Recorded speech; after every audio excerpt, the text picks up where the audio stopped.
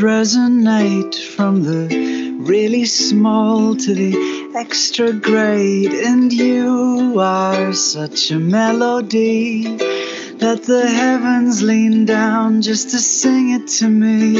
It's all music,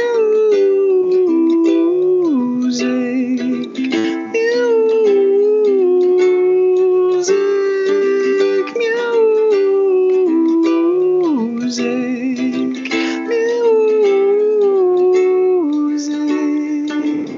Feel this all vibrate from the roots of a tree to the tip of the tongue of a snake. Yes, we all create together in love. What a song we can make. It's all music, music, music,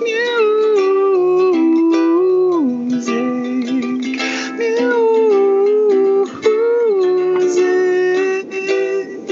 I know your name. Your notes are all interlaced. I feel you contained.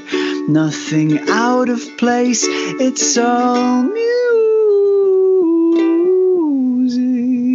music,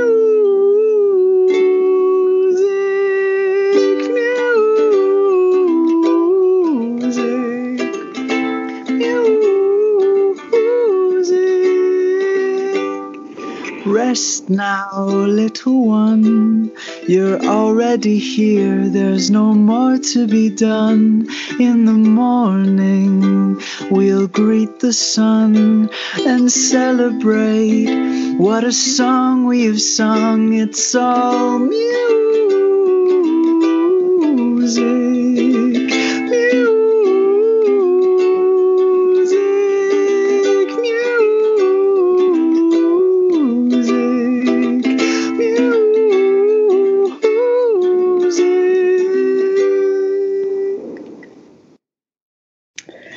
Wow. Thank you. Oh, thank you. Thank you, Maingard. For episode 7 of Sam Lou Uncased, I'm here talking with Nate Maingard, who's a poet, songwriter, singer and guitarist from South Africa. What else would you say you are? What else would I say? What I think, man, this is a question I've actually been thinking about a lot recently, so I'll do my best to give a brief answer. But I think the idea of identifying with the things I do or that we do, I think society teaches us to do that a lot. It's such an interesting capacity, like it's such an interesting habit. So at this point, what I'm more and more realizing is that I am an awareness, having an experience, and following whatever seems important and worthy of passion to me. So in some ways, I am an awareness that enjoys carving spoons. I'm an awareness that enjoys, as you said, poetry and writing and reading and making love and dancing and singing and experiencing life as honestly as possible. And as I've said, for the last several years, or many years, in fact, I am a modern troubadour. I think that's the closest I've come to finding out, like, what is it that my role in the world is? Yeah, there's a question from Carl Jung, actually, which is, what is it that wants to come into the world through you? Absolutely. I love that. That's fantastic. Yeah, it's quite a worthy question, but I think there's a lot in there. There's something about that quote came to me there.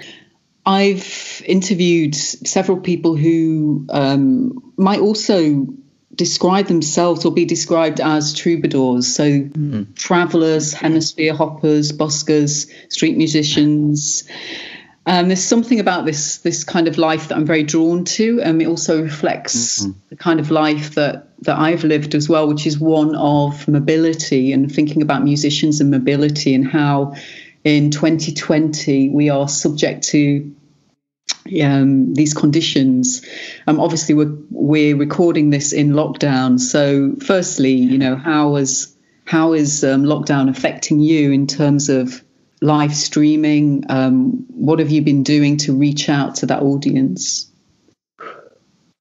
It's interesting. When lockdown started, I had quite a few people write to me and express how they were like, you just were so ahead of the curve, because I've been using the internet for years as a tool to connect with people all over the world. I'm funded through Patreon, and I have been live streaming since probably 2014, on and off here and there, also uploading videos and all the kind of lots of online stuff. And so for me, it was kind of a familiar realm to be roaming in. And concurrently with me being online a lot over the last several years or many years, I was going through a pretty severe kind of breaking down of the self, which, I called it depression for a while. I called it burnout. Really just symptoms of a life out of alignment, or a perception out of alignment. And so I felt like I was coming out of my personal lockdown as the external lockdown began. And I haven't really felt the lockdown in the same way that many have. And so it's kind of, I haven't thought of it in that way before, but as I'm saying it now, I realize that, while many people have been panicked about being locked down or locked in into their own space and into their own kind of reflection of themselves up close and personal, I felt actually very liberated in many ways, although, there's a lot of stuff that I would choose differently were I in charge of how this world has responded to this. But for me, like my beloved and I are blessed enough to have access to a farm. And so we've been here since the beginning of our lockdown in South Africa, and have actually used this time as an opportunity really to focus in on what seems most authentic, which to me is personal practices and anything that brings me closer to that present state of I am here now. So I found it to be quite an amazing time. And I also have experienced a lot of sadness and frustration and even anger when looking at so many of my companions on the road who have really been so negatively impacted by the lockdown, especially, as you say, many of my friends are musicians, and seeing how no one's touring, no one's able to get out there and play their music. And I think that is quite a large issue. Mm. And whereabouts are you now? I'm in South Africa, and we're on a farm just outside of Cape Town. So could you tell us? Tell us a little bit about the view from the window. That's actually the view is quite nice here. I can't see too far, but if I stand on tippy toes, I can see over the trees that are growing up around the cottage, and I can see the mountains in the distance. We're in a valley, so we're surrounded. Everywhere I turn, there's mountains. I'm ringed by mountains. And it's quite a cloudy day today, but it's beautiful. The air is fresh, and I can see as far as the mountains. Wow, I love the way that you said the trees are growing up. I like about that. I'm thinking about trees, and I was looking through my DMs the other day, and I realized that I had a DM from you going back to about 2015, but it was talking about planting a tree. Wow, I know exactly what that was about. That was amazing. That's so cool. What a coincidence. I thought this isn't the first time that we've been in touch. So what is the relationship between trees and music in your work? It's interesting. There are symbols which appear again and again in my music, and one of them is trees. And it's, for as far as I know, please never think me arrogant enough to pretend that I know exactly what spirit is thinking when it shares through me. But what I've picked up is that it's about the cycles. So that everything in nature, everything in the universe or infinity or God or whatever name anyone feels comfortable to give it, works in cycles. So cycles of knowing and cycles of not knowing, and cycles of season and cycles of growth and cycles of decay, and it all kind of goes circular. And humans, as far as I can tell so far, are the only creatures that have built linear systems. So we, look at a piece of plastic as a great example. Even that will eventually circle back into the great circling that is happening. We've just tried to extend it as long as possible and cause ourselves a lot of discomfort along the way. And so for me, trees are just that beautiful representation of seasonal elements, and how there's actually one of my recent songs called Every Leaf. And I had quite a profound experience looking at a leaf sitting under a tree. I would call it a mystical experience, even, of just becoming aware of my tiny spot within the great infinite unfolding. And it was quite a relief to realize, it's not all me, it's not all on me. I'm just here having the experience. And at the end, the final line actually says, and it's the only time in the song I say it, but it says, "Look at all these seeds," because the whole song is about great mystery, about who knows what it's all for, what does this all mean, like what is this great mystery we're in. And so very much questioning. And at the end, it doesn't give an answer, but it's like, well, I don't have the answer, but look at all these seeds.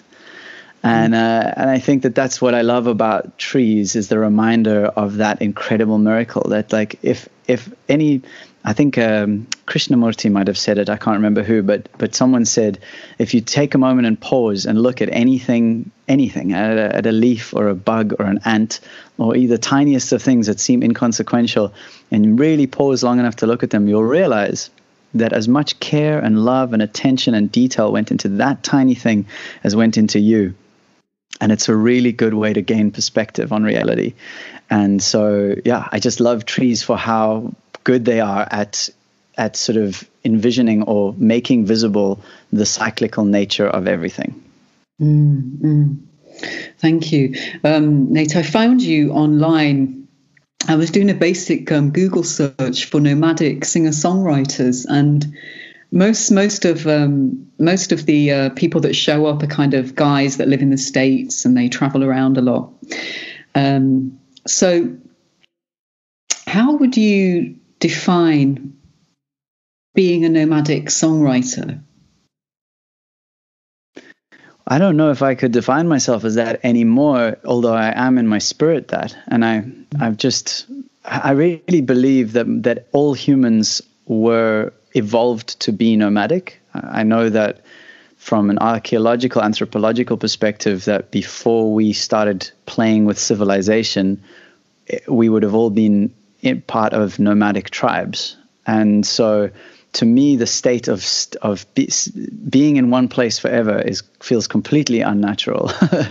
And at the same time, I also acknowledge that right now in the state we're in, we don't have enough space for everyone to just be moving around all the time. We don't have the resources for that. So I'm having this interesting process in myself where I feel nomadic in my spirit. I feel like to be moving and to be experiencing new vistas on a regular basis is something I greatly desire and greatly enjoy. At the same time, I'm focusing more currently on rooting into a place. And so Kylie and I are on the farm we're on, and we're, starting to put down some raised beds and grow a herb garden and all those kind of things, fix up stuff around the place and put energy into a space.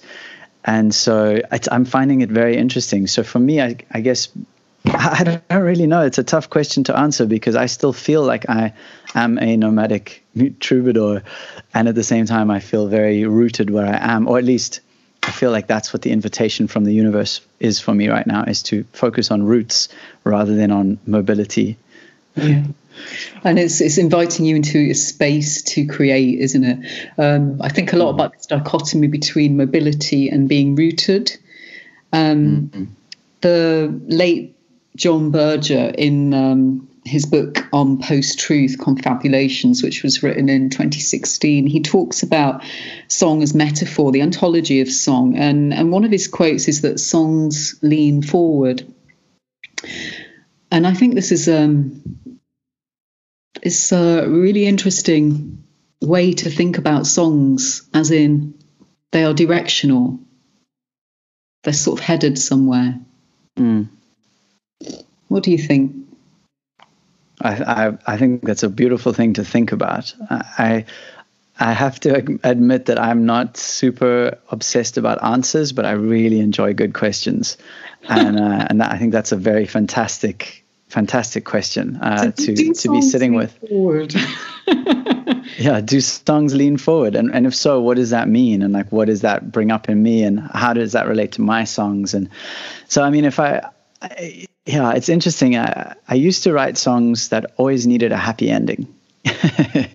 And I wonder, and now I've become more comfortable with writing songs that end on questions. Like even that song, like I mentioned, Every Leaf. Now look at all these seeds, kind of going, so what is it all like? What do we? The whole song says, "I know nothing.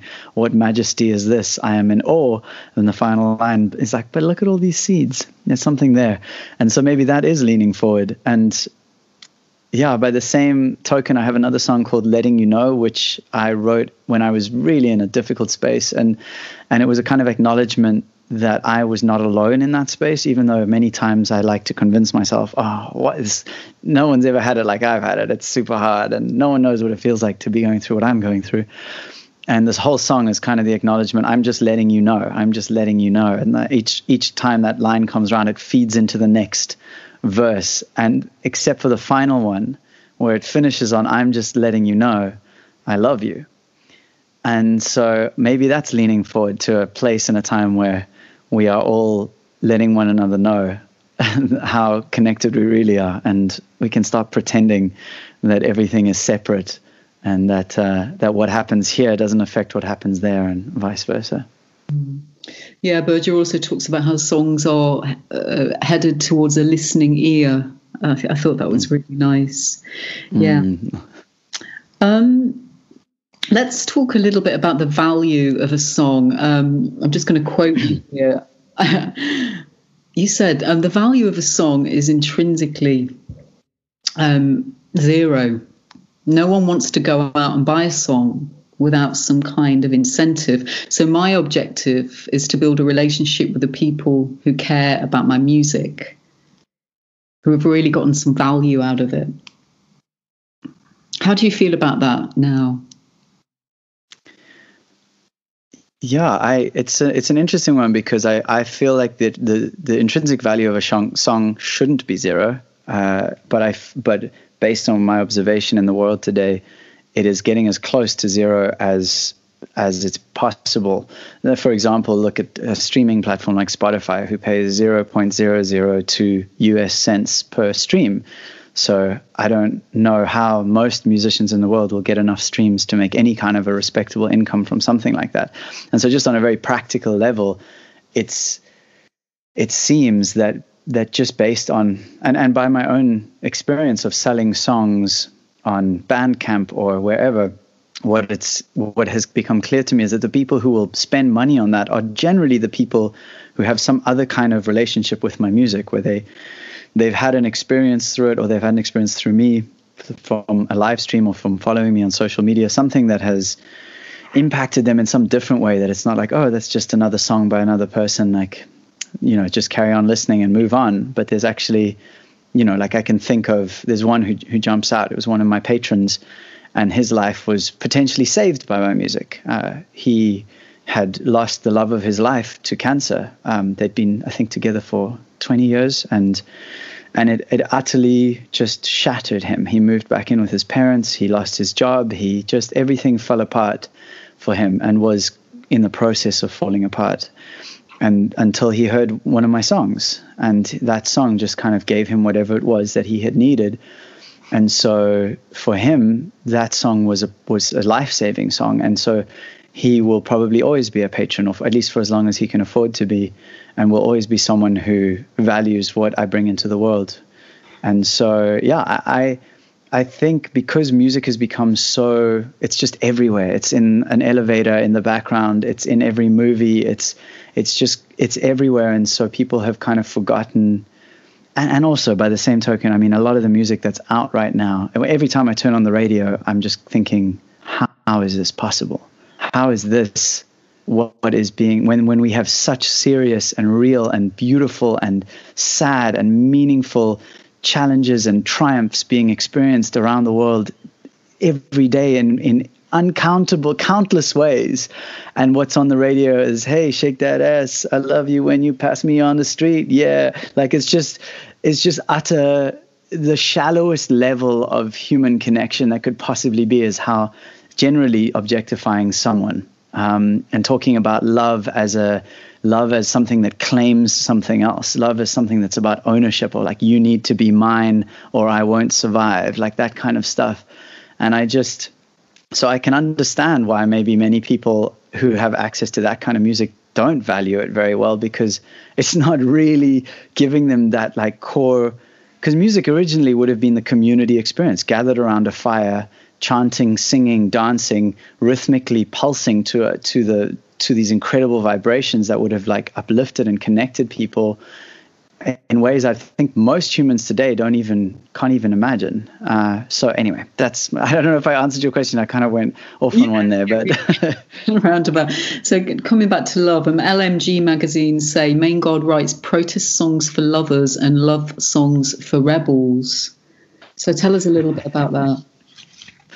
I think that's one of my absolute favorite quotes ever and that was when I had just started playing.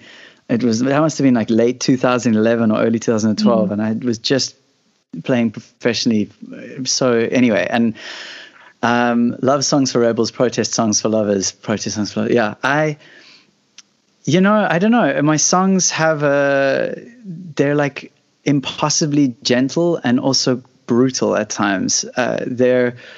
There's no pretending that there is a truth on either side of the line. It's like they incorporate the elements of the gentle, poetic, romantic lover and of the insane, depressed, burnt out madman. And I don't mean they do. I don't know. That's how it feels to me anyway, because often the songs are coming from, and so I guess they're for people who are exploring the edge of things. In the same way, I mean, one of my absolute inspirations is Amanda Palmer. And I don't really enjoy listening to her music generally. I find it just doesn't really click with me in terms of the sound of it. It does lyrically, but I struggle with the sound of it. And that doesn't take away in the slightest from how much respect I have for her and how much love. And I've been to one live show of hers, which through a crazy series of events, I ended up playing 2 songs to open for her when she played in South Africa a few years ago. And she had a sold out crowd of 700 people. And when I played to that crowd, I was like, oh, this is my people. This is totally my people. Like, it was just because, and watching her play was one of the most transformative experiences, because it was like watching myself, but maybe in like 20 years, like just the master of being purely real and raw in the moment as it happens. And so I guess that those love songs for rebels, like people who are rebelling, who are like transforming themselves, and protest songs for lovers, those who love madly and are outside of what is considered maybe normal or safe or respectable. I think those kind of people feel connected to this kind of music because it is without artifice. Anyway, that's what I think. I imagine that she's a vulnerable yet defiant kind of stage presence. I haven't seen her live, but I am aware of her book, The Art of Asking. And has that influenced your crowdfunding kind of and movement into Patreon? And you said that of Patreons, we talked about salvation a little bit, as in the listener who heard one of your songs and that gave him hope at a certain time. You've said of Patreons that they've saved your life. Your patrons are heroic. Yeah, it's true. I mean, again, in a world where most people, I mean, I don't know how many people have listened to my music around the world, but it's certainly in the sort of tens of thousands. And out of those tens of thousands, there are a few hundred of them who have, for whatever reason, found the value and chosen to share their abundance with me through becoming patrons. And I could not be a professional musician without that support. And so to me, that is heroic, to be a person who is bucking the trend, where for most people consuming or absorbing music, it's done without a real connection to the people who are creating it. And my patrons are the opposite of that. They are utterly understanding and cognizant of what their support does for me, and also what my music does for them. For them, it feels like a perfectly valuable and valid exchange. So yeah, there's that. And then in terms of Patreon and crowdfunding, I think I was on Patreon before definitely a few years before Amanda Palmer joined Patreon. And when I I saw her. I've started her book, but I have so many piles of books I'm currently trying to read, and it's one of the ones that dropped by the wayside. But I'm very excited to read it. Her talk, The Art of Asking, her TED talk. When I watched that, it was like for the first time I heard from someone who had like a mainstream, or not mainstream, but had a big voice where lots of people were listening, where she just reflected exactly the way I've always felt. And I've always tried to give my music away, not to give it away for free, but to say, if you need it, you must have it. And if you can, please support it. Like that seems like a fair exchange. Instead of me saying, if you can't pay this amount of money, you don't get the music. Like that just has never made sense to me, but it's also been very scary because I don't really, like, I give it away very easily. And then I wonder if I valued it more, if I said, well, if you can't pay this, then you can't have it, then maybe people would buy it more. But it just has never felt true to me. And just watching Amanda Palmer and seeing that talk and just learning about what she was doing, really, it was the first time I just heard someone else be like, this is okay. And it was amazing. Yeah, she's kind of like affirming something to you. Exactly. Yeah. How has the tip jar with Give WordPress, how's that worked for you? Oh, it's been amazing. I find it to be such a wonderful way to monetize. I mean, it's basically busking online. It's as simple as that. Yeah. And I love finding companies that are doing cool stuff and are doing it with real sincerity. Like there's nothing much, like authenticity really talks to me, and they are utterly committed to what they're doing. I'm actually co-hosting a little sort of, I guess, a webinar, or I think it's a webinar with Give, because there's a website that is helping to fund musicians who are sort of playing music online, and it's all run through Give's platform or through Give's plugin. Yeah. And they've set up a whole site to help people get paid playing music online. And I just think, anyway, it's fantastic. So I love what they're doing. I've kind of gone a little more complex now, which I sometimes think hasn't actually served me as well as it might have. But I'm using other platforms for my tip jar and kind of exploring different things, because then it means I can put like pop-ups over the video. And I'm this strange mix of like the ultimate barefoot wandering hippie and super geeky techie. It kind of tears me up sometimes. You seem to me to be really on it. As I was researching things, I thought, gosh, you really know what you're doing with all this jazz. Yeah, I'd like to talk a little bit about storytelling within your songs and this idea of archetype and archetypal journeys through songs. You talk a little bit about this in some of the interviews, and I wondered if you might tell us something about how archetype works within songs for you. That's a great question. And thank you for asking it. It's okay. It's interesting because I'm not someone who, I haven't studied deeply any of the kind of philosophy or psychology or any of those kind of things, but I have picked a lot of it up along the way just because it makes sense to me. Mm-hmm. And one of the things I learned early on was that the more honest I could be about a song when writing a song, the more honest I could be about my personal experience, my personal perception, or the story I felt was important to tell, the more universal it somehow became, in that, I could write a song, for example, about one of them is called In the Shadows, and it's all about the shadow. It's all about the shadow part of myself that I spent a long time running away from, seeing if I could, if I can run fast enough or far enough, I can leave all of this behind me. Because first of all, I was externalizing it. So I'd arrive in a new place, and within a few months' time, the same relationship dynamics would happen, the same experiences would start popping up. And every time I would go, well, it must be the people or it must be the place. I'm going somewhere else. And I'd go somewhere else and the same thing would start to happen. And it took me a while to click and go, oh, hang on, I am the common denominator. Yeah. It is in me. And so there's an archetypal experience there. I spoke about my experience of what it felt like for me personally to go through that. But that is an archetypal experience for everyone to have shadow elements and to have the demons, the darkness, the stuff that want to turn away from. But in reality, those parts are actually our teachers, and also just parts of us that have been neglected or denied access to the light. And that's why they're in the shadows. And so it just feels that I just started to really make sense to me that I would play these shows and I'd play songs that felt so personal, like ultimately personal. And people would come up and go, oh yeah, I totally related to that in terms of this thing and that thing. And I was like, wow, so this feels archetypal in that I'm sharing something ultra personal, and yet it is relatable to others in their own story. So what it comes down to for me is that everyone experiences love, everyone experiences loss, everyone experiences trials, everyone experiences triumphs, and those archetypal experiences are only unique in the details. And I love that. Thank God for that. Otherwise, life would be incredibly dull if it was just the same details for everyone. And that's kind of as far as I've taken it. I'm sure that there's much more in terms of all the kind of language that could be used to describe archetypal stuff. And for me, it's just that it seems that there is this subconscious dream world. I think Jung might talk about that, but as I say, I'm not too well read up on all that kind of stuff.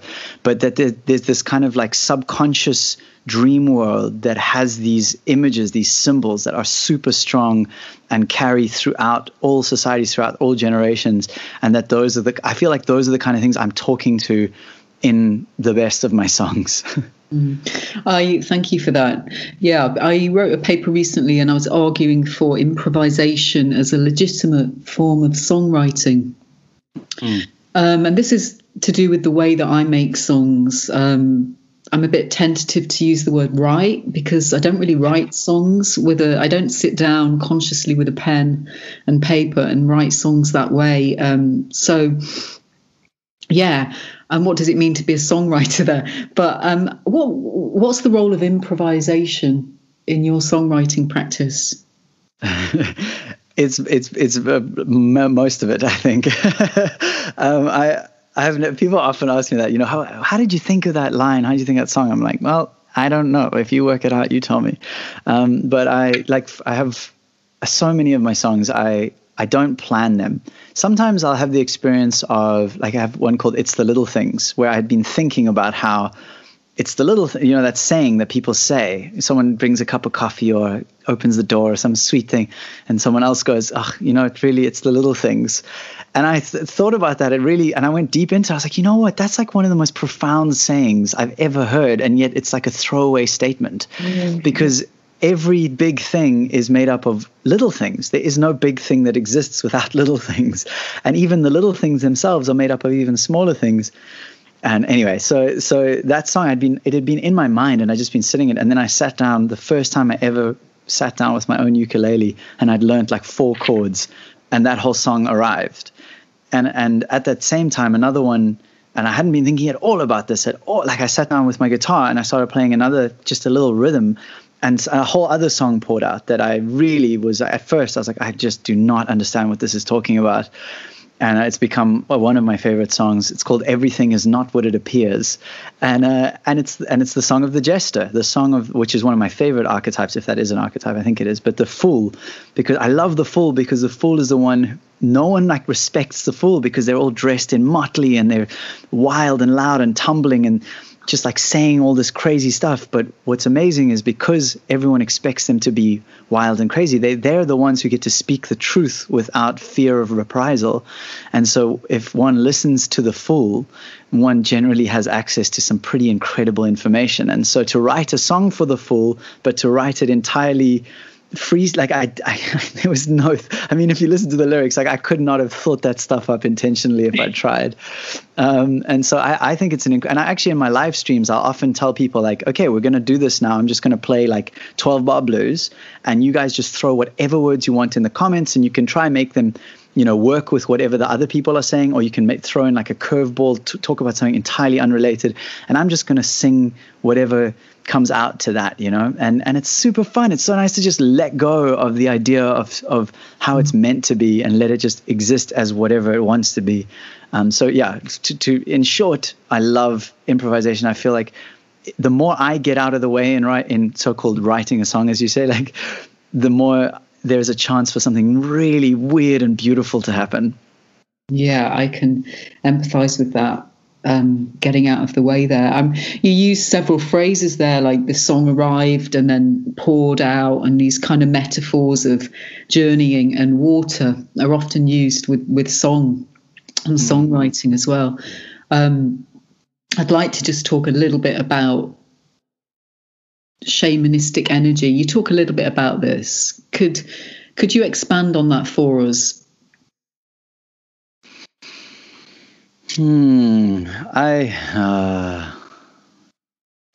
It's funny. I've worked quite extensively at this point with plant medicine. It's been a massive part of my healing. It's taken me a long time. Pardon?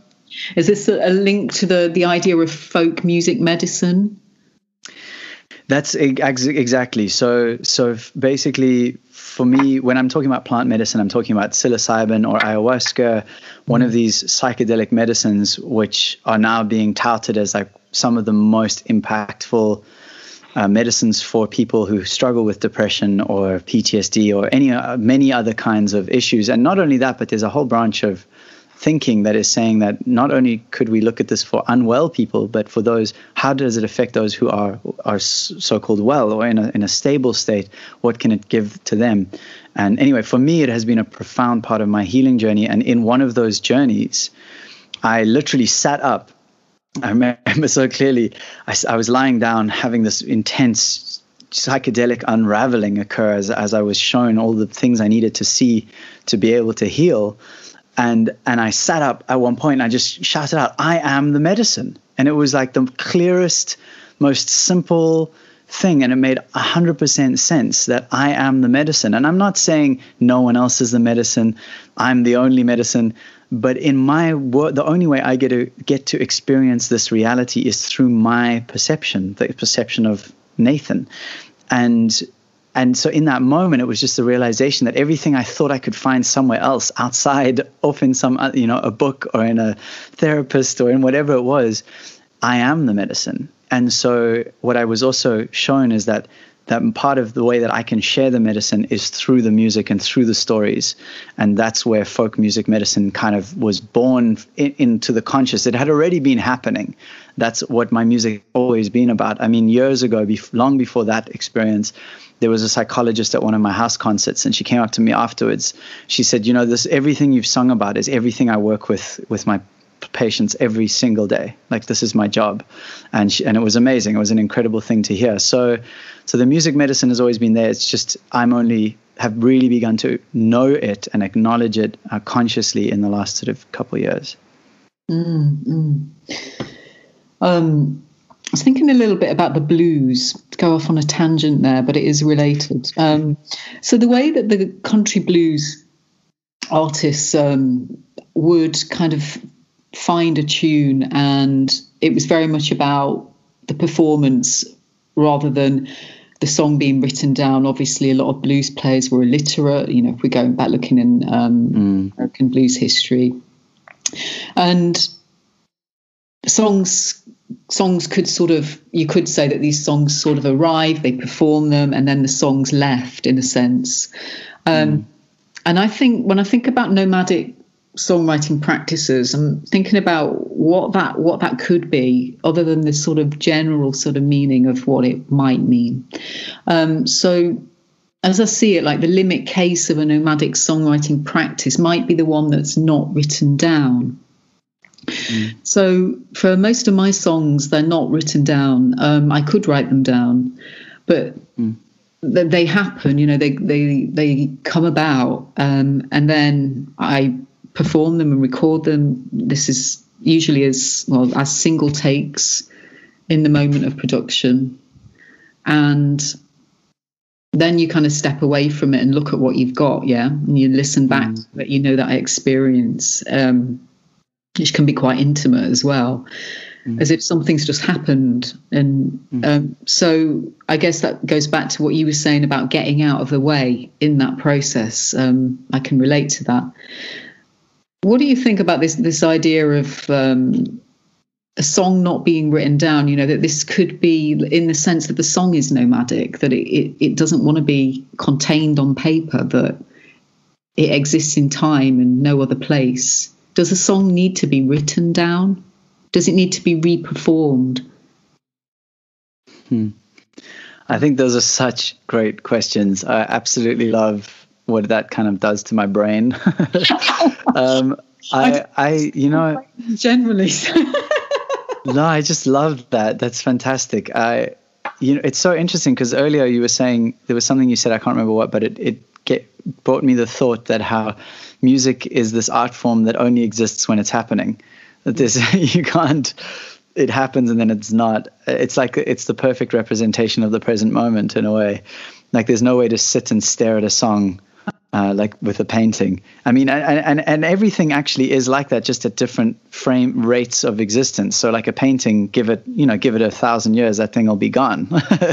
And I think one of the things I don't like about the modern world is that we can record songs because, I mean, and I love that obviously, but I don't love it because a song is never the same song twice if it's played by people. It just can't be.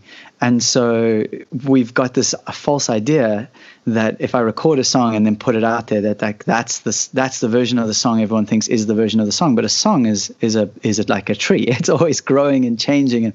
And sometimes the melody wants to be this way. Sometimes it wants to be that way. Sometimes a word needs to change because my perception of the world has changed.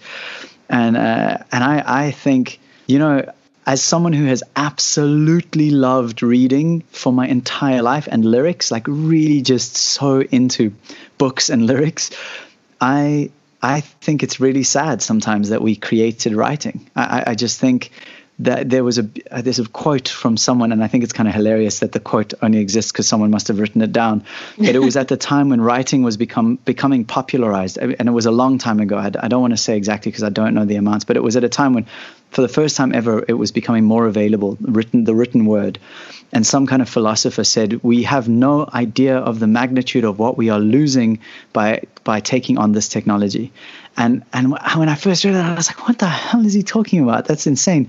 And then I connected it with another piece from Elder Malidoma. I think that's his name. He's from Kenya, I believe. And he was trained both in a lineage of shamans, like 16th generation shaman, and then was sent to America. He's still alive today, but he was sent to America to kind of be a bridge between the worlds. And he got several degrees, at least 2.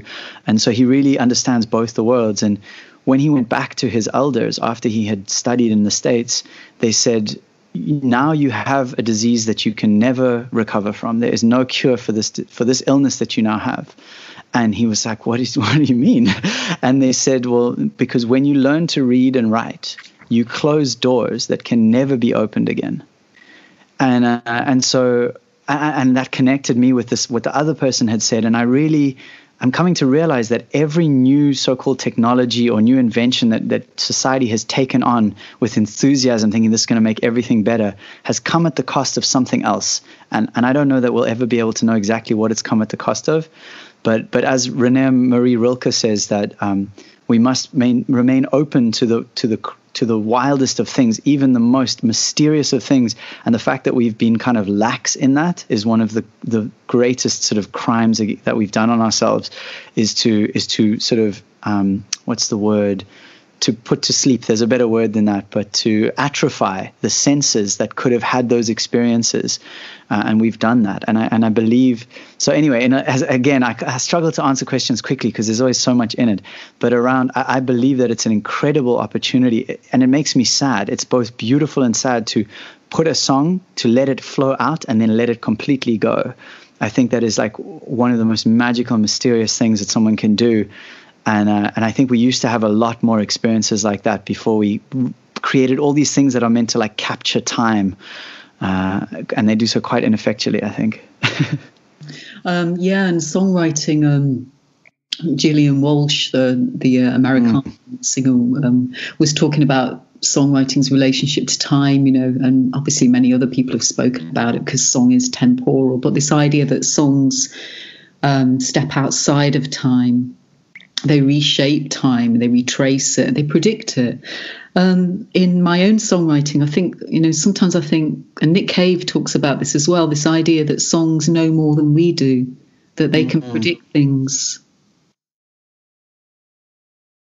Oh, I love that. That's beautiful. Yeah, it's in his Vienna lectures, 2 lectures on the love song that he recorded and at the Vienna Poetry Festival in 2000, I think. And he talks about the idea of songs kind of having agency and sort of knowing more. I think sometimes that we do well to listen to songs. I've often felt that with my own songwriting that songs have kind of predicated things, or I'm not sure how that works.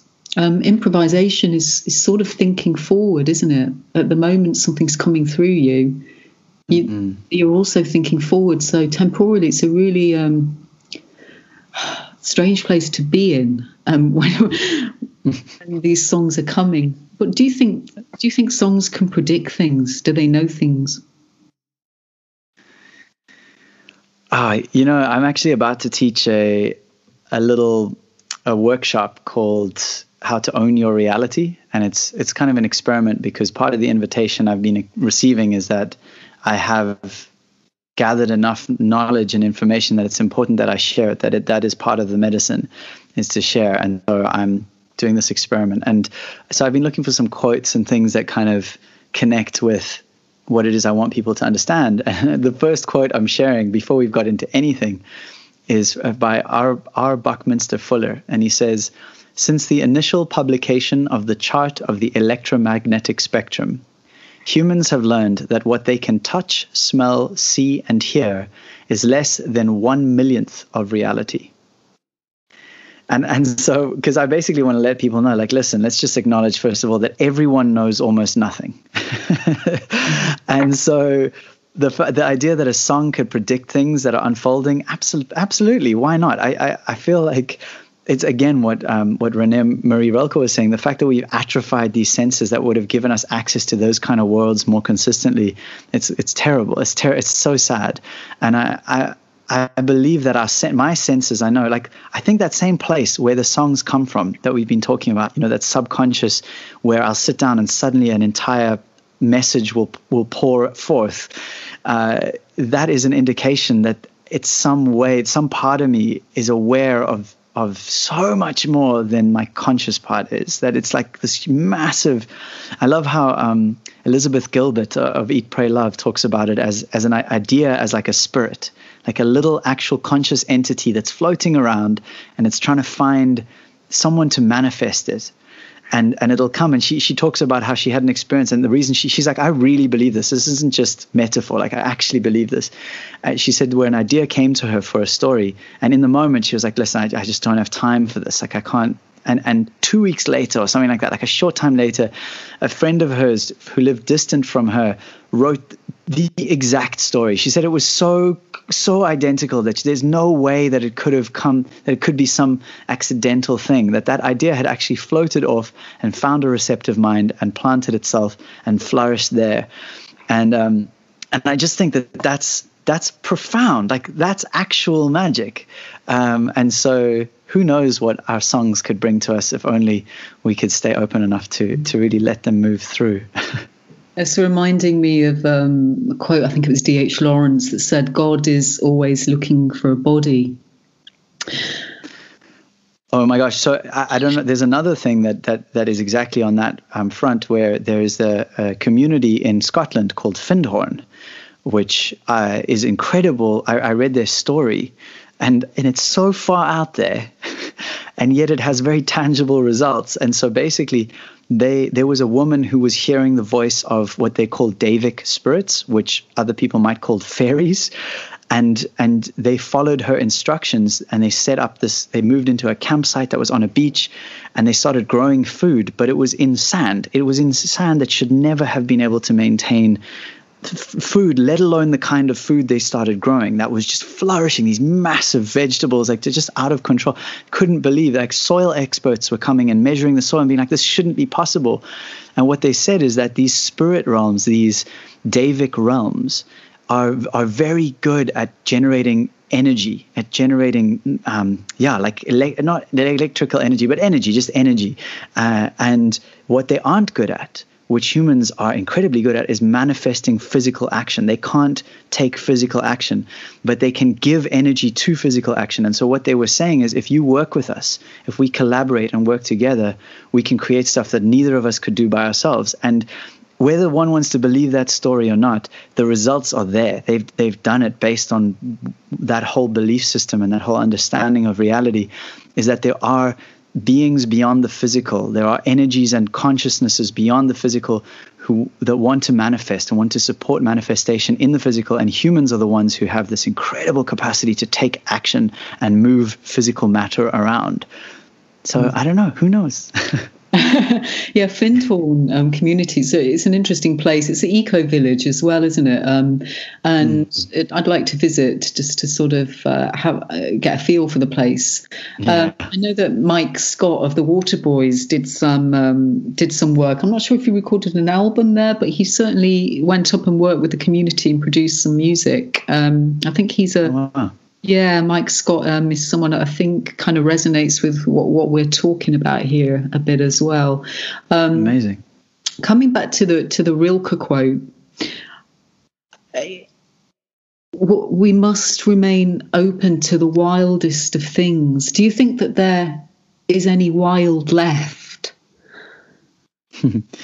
Well, I'm paraphrasing. I have to acknowledge, I don't think he said the word wild. I just love that wild, or that word at least. Yeah. You know what? I could find you the quote in an instant if you like. Yeah. But in terms of your question, I believe the wildness is always there. We've spent. There's a line in that song again that I mentioned earlier, Every Leaf, which is one of those songs that really flowed through, and it was an answer to kind of prayers that I was having at the time in terms of like, how am I going to do this whole life thing? And one of the lines in it, the second verse talks about reading futures in their veins, talking about the leaves that I'm looking at. I read futures in their veins, simply telling me that life always finds a way. And for me, often when I sing that particular line, I become emotional. I tear up. There's something in that reminds me that we can spend however long we like pretending that we are not God, that we are not wild, that we are not integrated intrinsically into nature, that there is no extracting ourselves from it. All we've been doing for the last several thousand years, or how many, 10 to 15,000 years, since we started the whole civilization experiment, all we've been doing is kind of like shopping on credit in a way. We've been like pretending, distancing ourselves, making the other nature, humans, and then everything else. But it's not it's an illusion, because now we are seeing that it is the balance is so far off, and it will right itself, and it might mean the extinction of what we currently call life on Earth, but when held up against the tapestry that is infinity, it's fine. It's just one of the ways that life wants to experience itself. Just go, what does it feel like to pretend that I'm separate from everything? Let's try that for a while. And I mean, I'm saying that, and it sounds light. It's also terribly sad. I feel so sad that humans have had this massive arrogance that we've thought that we could dominate nature, which is, as far as I'm concerned, God, and we are paying the price. There's no way that we haven't, and we've been paying it for a long time. If I look at how much generational trauma there is in the world, that's a direct result of us pretending that we know better than. And so yes, the wildness is here always, and there's no. It's just if we choose to open our eyes. And I also believe that, we're currently at one end of the pendulum, and it's the most uncomfortable end, where we have really worked so hard at separating and being like, we can survive outside of nature.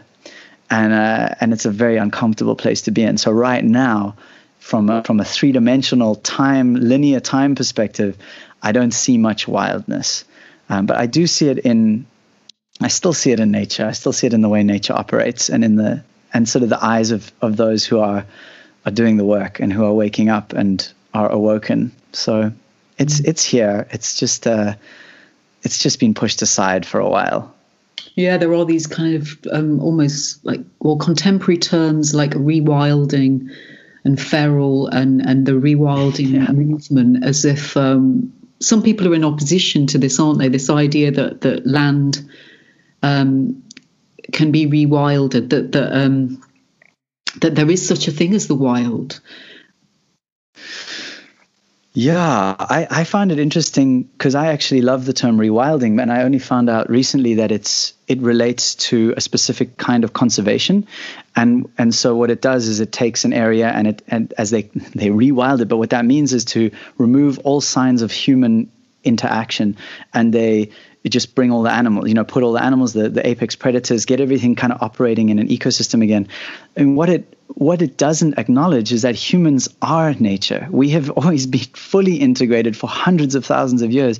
We were as much a part of the ecosystem as any other creature. It's only since we, as I said, this whole civilizational experiment, that things have gone way off. And so what many people are now using the term rewilding for is to rewild us, because nature's still wild. We're the ones who've lost it. And I use the term myself more and more, and I'm even thinking about starting with my beloved, starting kind of a business that's more literally about rewilding love. Like we were thinking of calling it Rewild Love, for the reason that love is kind of at the base of everything. I think people say that God is the biggest word we have to describe like the great mystery, and I would say love is at least a very close second. I can't, if not equal to, because love is just such an incredible sensation to explore. As far as I can see, it's infinite, and I do believe that at the base of everything, beyond all the stories and the ideas and the identities that we've built up on top of it, love is the foundational experience of the universe. Mm-hmm. Thank you. I made a video in the landscape. I do these improvised kind of compositions and video pieces, performance pieces. And after I'd performed it and played it back, looked at it, I called it rewilding. And this word it's again resonating with me, what we're talking about. It just feels the right word for a series of things that I'm doing at the moment. So yeah, what you say about removing all signs of human interaction, that's really interesting to think about there. Well, it's just a continuation of the same consciousness that got us into the problem that we're in already. It's the idea that if we come over here and have our little human lives and nature's over there, and then we can all just have this clean, surgical kind of technological life over here in our tall concrete buildings. It's just such a weird. Wendell Berry says it. I think one of the most beautiful things I've read recently was just, we are all farmers by proxy. As simple as that. This idea that people have that, I can go live in the city and then I'll just, not realizing that. And I didn't realize it until quite recently, but that every choice I make around what I buy, what I support, what I don't support, how I live my life, it ripples out into everything else. By the same token, if someone's, there's an interesting one, and this might be quite sort of, sort of politically charged for some people, but the idea of veganism as a sort of a way to fix the world. I worked at a raw vegan cafe in London. I thought that was like the vibe. I was like, it makes so much sense. We just don't have to kill any animals. It's totally sensible. But from nature's perspective, it doesn't work like that, because to produce the amount of food that we need, what we're talking about is monocropping. And so with a monocrop, in the same way that an industrial farming of say a cow is the most horrific process, it's just so bad from start to finish. In the same way, a field of, say, soy, for those who love their soy milk, a field of soy, every single little animal or microbe that was on that soil other than the soy is gone, is dead. It is the only way to produce the kind of masses. So if anyone is just buying their soy milk thinking, oh, well, I'm helping the planet, it's this idea of humans separate from nature. We can just do it nice and cleanly. There's no blood. Everything's nice. Nature doesn't work like that. Nature is bloody and intense. Like nature has everything in nature. Life eats life. There's no other way that it happens. And so anyway, so this idea of rewilding, I think, is it's actually reclaiming something that is really very, very raw, very like intense and gut oriented. Like it's bloody and it's full on and it's rainbows and majesty and darkness and intensity. And I think that our culture, because it's a culture that fears death, like deeply intrinsically, it's part of our society, is that death is to be avoided at all costs. It's very hard for us as a society to acknowledge we are all going to die. Everything does. And we can just choose the journey in the most sort of elegant way possible. And that's kind of the only choice we might have. Nate, I thank you for that. I'd love it if you'd play us out with a little tune. Oh, with pleasure. Thank you so much. I feel like I should play Every Leaf, seeing as I've talked about it so much. Please. But I will just have to take about 30 seconds to run downstairs, grab my guitar and run back. Yeah, that's fine. We can wait. I'll be back in a moment. Sure. Thank you.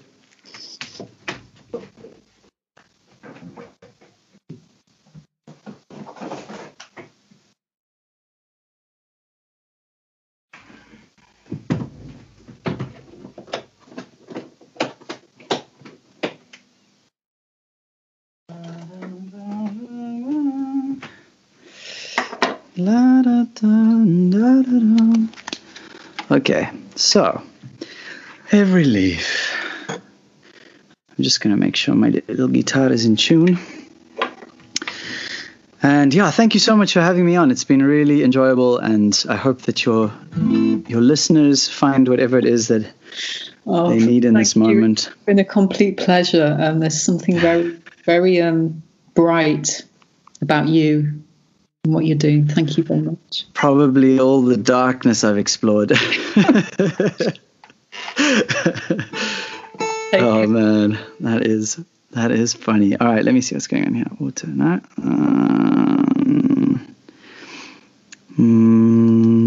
Just need to find. I seem to have misplaced my actual tuner. Anyway, I'll tell you a bit of the story while I'm working myself out here. But basically, as I mentioned earlier, plant medicine has been, so like at one point it was like it's either antidepressants or death. Like I was just so at the end of what I felt like I could handle with reality and the world and everything. And in fact, a lot of people were saying, you know, you should probably go on antidepressants.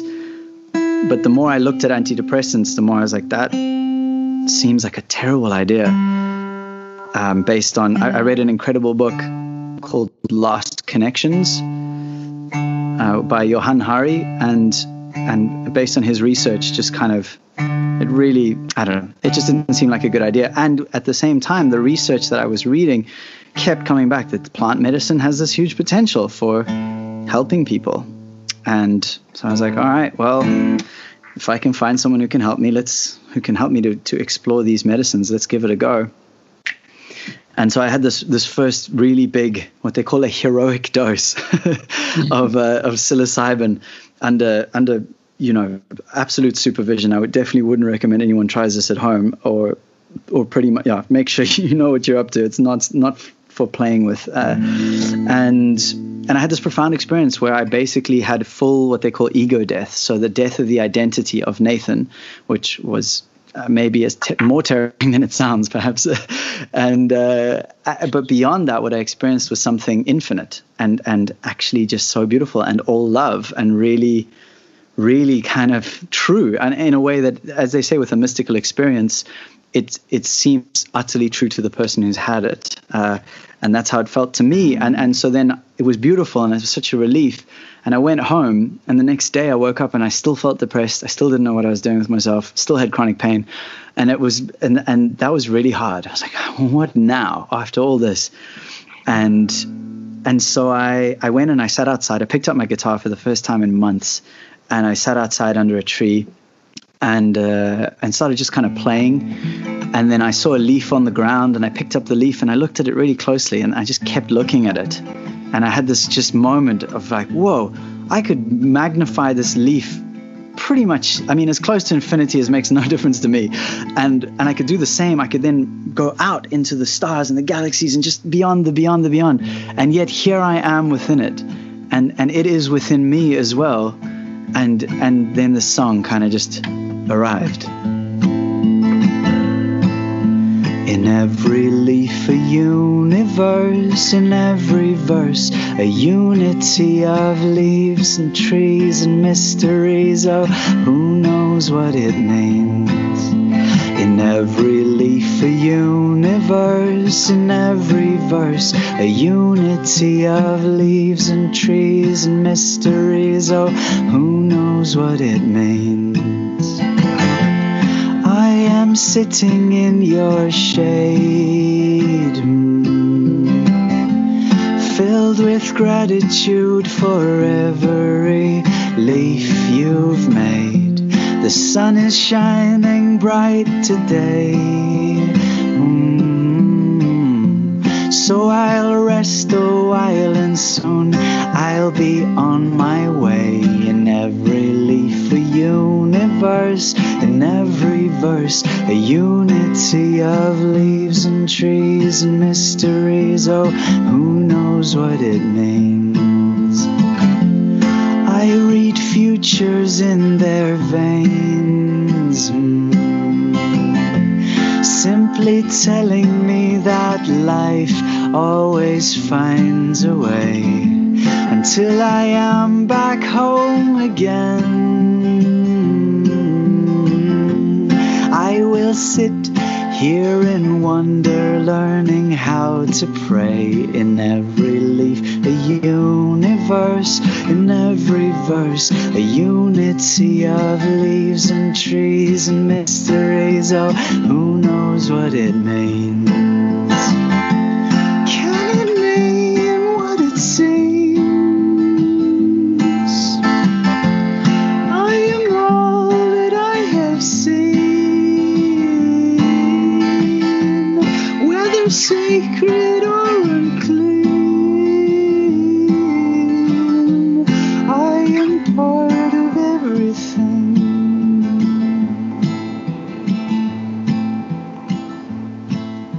In every leaf a universe, in every verse a unity of leaves and trees and mysteries. Oh, who knows what it means? In every leaf a universe, in every verse a unity of leaves and trees and mysteries. Oh, who knows what it means?